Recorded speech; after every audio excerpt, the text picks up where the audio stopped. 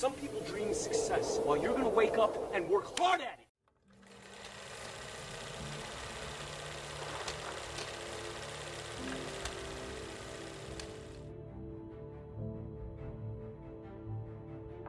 Guillaume is a professional bodybuilder who competed in the 80s and early 90s.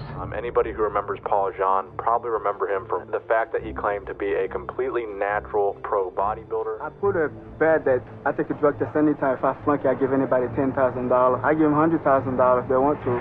It's just I won't flunk the test because I never take drugs. Or number two, his crazy bicep peaks. Anybody who remembers Paul Jean probably remember him for one of those two things. Paul stood 5 feet 9.5 inches tall and weighed 195 pounds in contest condition.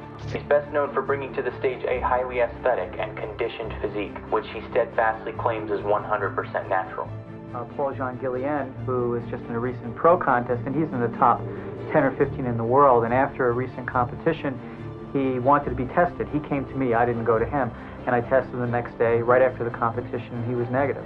He also won the World Championships where he was tested. So there are these genetic freaks, so to speak. In the top 10 or 15 in the world. You know me? Hi, I'm Paul Jean Guillaume. Naturally very muscular, he began weight training in 1980 to improve his strength. Soon after that, he entered his first physique contest and won the show without any specialized training. He quickly rose to the ranks through dedication, intense training, and a strict whole foods diet, winning titles such as the 1986 World Middleweight Champion in Tokyo.